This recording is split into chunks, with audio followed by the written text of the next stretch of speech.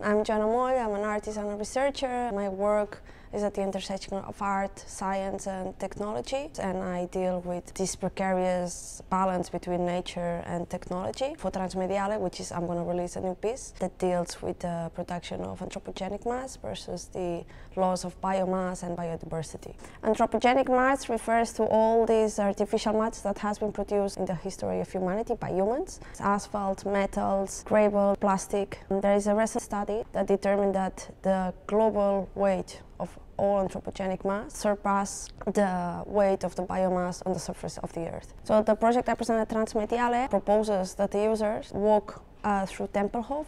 It's an abandoned airport in the middle of Berlin. Now it's a park. What we propose is that you could walk through one of the main airstrips and you can experience the opera there. The starting point determines the anthropogenic mass produced in 1900, and at the end of the airstrip you will understand like all the trip that led us to the production of anthropogenic mass until 2020. The web app comes with a headline of an historical happening that happened in every year, which contextualizes a bit the production of anthropogenic mass.